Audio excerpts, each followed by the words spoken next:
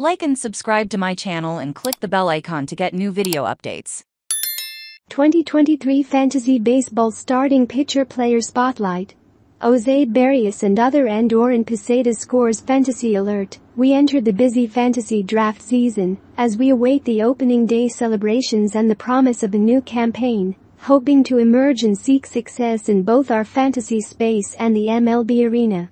Cheat sheets are printed, leaderboards get their latest adjustments based on spring performance, and the nagging injuries baseball players can avoid, on-field performance, and medical issues that send players to the sidelines can affect a player's worth on draft day, make an impact, and do too.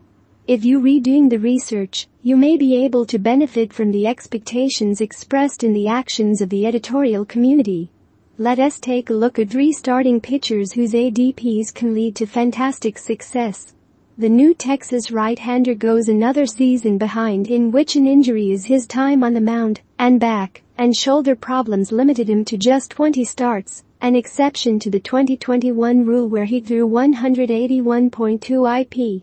The lack of stamina to pitch throughout the season is probably the main reason fantasy owners relegate him to the later draft rounds, as the K rate is attractive, and his control puts his whip in a useful way for fantasy purposes. Area holds. His speed seemed to suffer from his injuries last season, but he has been clocked in the high 90s this spring, so if you can pull him in late for the KS and good to great ratios, and if he can avoid the injury blunder that's common if you bid him in previous seasons, he could be a steal for your rotation. The 28-year-old right-hander was previously discussed in the draft guide as a late-round stat to look for. Since the publication of this article, his Andorran Pesetas has increased slightly by 20 picks.